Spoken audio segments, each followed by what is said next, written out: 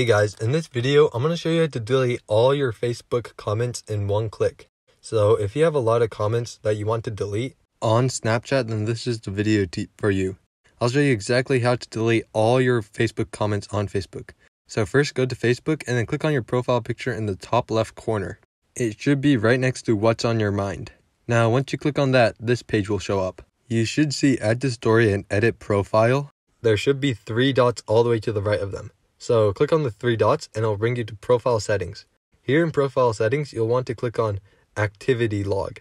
It'll be right underneath digital collection. Once you get to the activity log, you want to scroll down from the top down until you see interactions. It should be a thumbs up. Click on manage interactions. Once you click on manage interactions, it'll show you all your interactions. But you want to click on filters in the top left corner and filter it to comments. So click on the filters real quick, and then you can click on categories. And once you click on categories, it'll bring up a lot of options, but you want to click on comments. It should be the second option down. It is for me anyway. I don't know what it will be for you. But once you do that, in the top left corner, underneath the filters option, there should be a button that says all. If you click on all, then it'll select all of your comments at once. So if you click on it right here, as you can see, it selects all of them at once. And once you click all of them, you can click on remove at the very bottom of the page.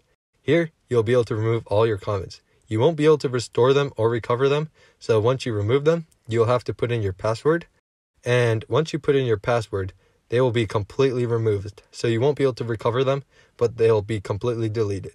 So that's how you delete all your Facebook comments in one click. So I hope this video was helpful. If it was, I'd really appreciate a like and subscribe. Leave any questions you have in the comment section below. I'll do my best to answer them, and I will see you guys next time.